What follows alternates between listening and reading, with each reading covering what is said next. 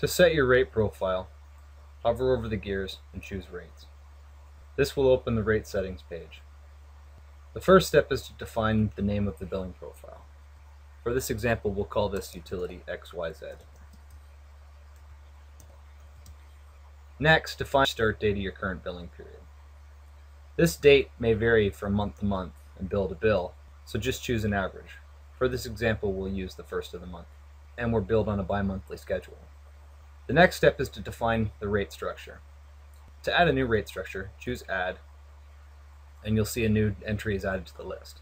The next step is to choose when these rates take effect. We'll set these rates to start at the beginning of the year. Next, define how the electricity consumption is charged. This can be either fixed price, tiered, or time of use pricing. For our example, we'll use fixed pricing. And the final step is to define whether or not you're charged seasonally. If your utility charges the same rates year-round, choose No. Otherwise, choose Yes and define the number of seasons. For this example, we'll use 2 seasons, winter and summer. The start and end dates can be adjusted to match your utility's seasonal rates. A rate tab will be added for each season, in this case, winter and summer.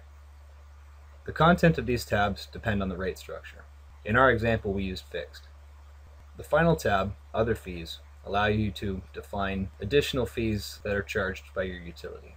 These can be fixed per bill fees, variable per kilowatt fees, adjustment factors and additional fees based on an adjusted kilowatt value, taxes and rebates. When you're happy with your rate profile, choose Done, and the new rates will be applied.